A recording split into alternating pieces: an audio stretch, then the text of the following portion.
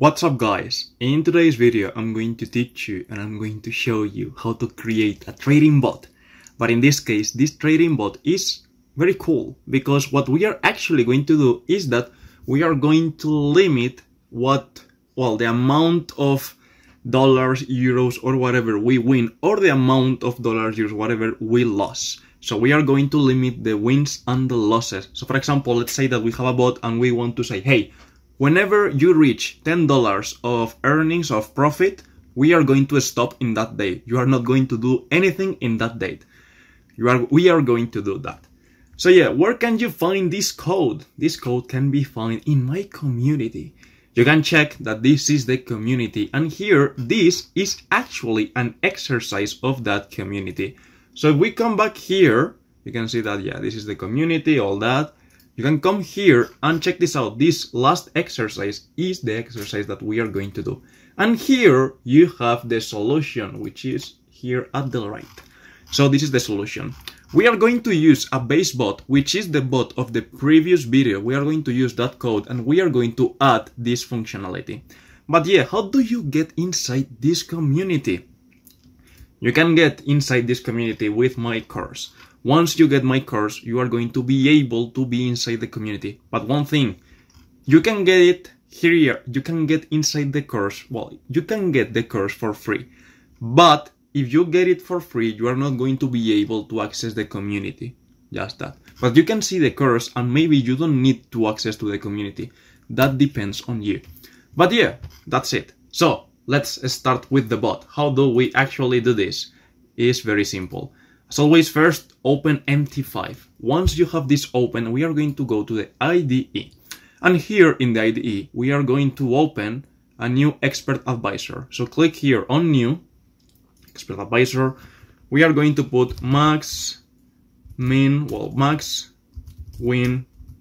loss, something like this. Next, finish, take all this, remove it, and we are going to start from the very beginning.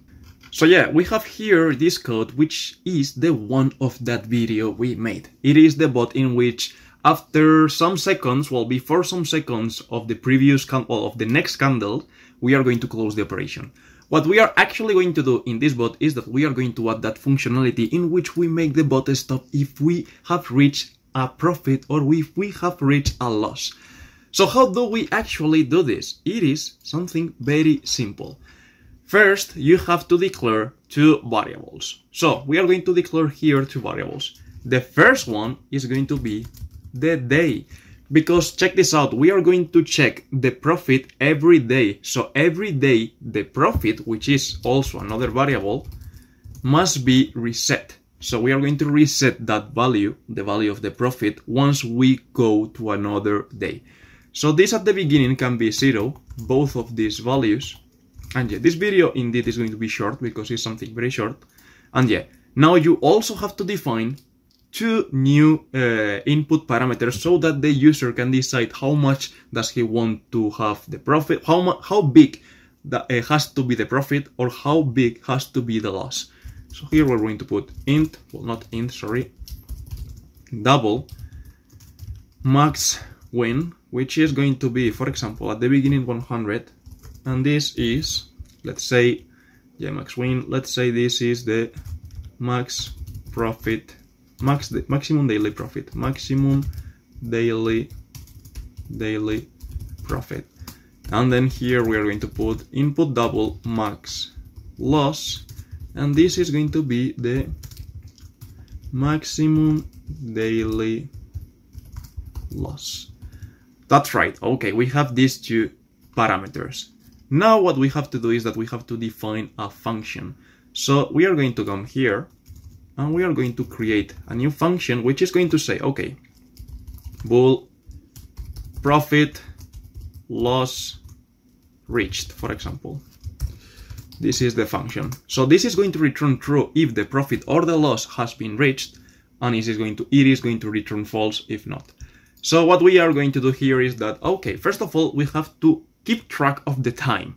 So we have to say, first of all, let's declare a variable in which we are going to store the time. So we are going to call here time current. Remember that this is a structure if you press here and press F1, you can see that this is a structure, and in order to fill the structure with data, you can call time current, which will return the time of the server. If you want the time of your computer, you can put here time local. But yeah, we are going to use the one of the server. So now that we have this, we have to check if we have changed the day. So for example, if we are in a new day, so we are going to say, okay, if from this time structure, the day is different, that the day that we have here saved, it means that we are in a new day. So in that case, we update the value of the day that we have here, and we put, okay, this is going to be equal to the time day, and we reset the value of the profit. So here, we put this. Okay, perfect. But what if this is okay? Like, what if we are not in this, well, we are in the same day. So yeah, we have to return if the profit is above that. So, for example, above the maximum loss or below the minimum loss. So for example, to see if the profit is above the maximum loss, profit, we are going to say, okay, if the profit is bigger or equal than max win, it is going to return true. Or if the profit is less or equal than the max loss. But here we have a problem. Let's say that we are losing, I don't know, 10 euros. This is minus 10 and this is 10. We are saying, hey, I want you to lose maximum 10 euros. So we have to multiply this by minus 1 so that this is minus 10 and this is minus 11. And in that case, we stop. Perfect. So now that we have this, we actually have to call this function here. And we are going to say, okay, if the profit or loss is reached, then we are just going to return.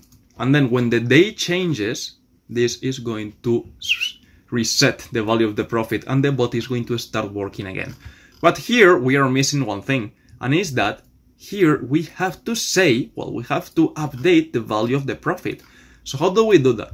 Here we can actually take this and we say, well, okay, so let's increment, well, first of all, let's select the position select by ticket, the position, okay, we select the position, and now we are going to increment the profit with the value of the profit of that position. So we get position, get double, position, profit, and that's it. That's how we increase the profit of that position. Okay, we are going to save, and here we are going to increase the lottage so that we can test this correctly. We can see that we don't have any mistakes. We can come here. We are going to select the bot, which I don't remember the name, max win loss. That's right. Let's go down here. Max win loss, where is it? Here. Here we have it. We are in the boom market last month. Yeah, I don't remember if this bot was for the boom market. I think so. But yeah, here we have this. Okay. So now, okay, it is actually not winning much. Like, it is only winning cents. So that is going to be an issue because it is going to take a lot of time. But yeah, you can see that in this day we have earned 5 euros. So once we earn 10 euros, the bot should stop, should not do anything else. So for example, now it has lost a lot. But yeah, we almost have lost 10 euros. So once we lose 10 euros, this is going to stop. We have lost 9 euros. So we have to wait a little bit. And now we have lost more than 10 euros and it didn't stop. Why? Okay, the bot didn't stop because I put here 100 and it should be 10. So that the test works better. So let me test, well, let me close the test and remove one print that I put here. So yeah, we are going to compile. We are going to close this test and let me create a new one. Okay, let's click here on start. This has been open in my other screen. And now let's make this go a little bit faster. So, okay, we can see that now the bot is not doing anything. And now check, we lost 9 euros. And here we lost 20, so the bot should have stopped, but it didn't stop. Okay, I have to also set this here. So let's put here 10. And let's put here 10. Okay, let's click on start and let's see if now it works correctly. So, okay, here you actually have how much I'm losing And guess what? Now it's working fine because I'm printing all the time how much the bot has lost. And you can see that once it has lost a number above the one we've set, in this case 10 and 1 cent, so the bot stops. And check this out. The bot now is not opening any other position. It is not doing anything. And once we reach the next day, it is when the bot is going to start working again. So check that out. Here we have a position. Now the bot is opening positions. You can check that here we have this one. You can check that this was open in the second minute of the 12 o'clock. And yeah, you can see that now the bot is working fine. But again, we have lost more than 10 euros. You can see that now we have lost this and the bot stops and it does not do anything. It is not opening position until the next day. So yeah, guys, I hope you enjoyed this video. I hope you understood how to create that. And remember, if you are interested in learning MQL5, I recommend you going and checking my course. So yeah, guys, we see each other in the next video.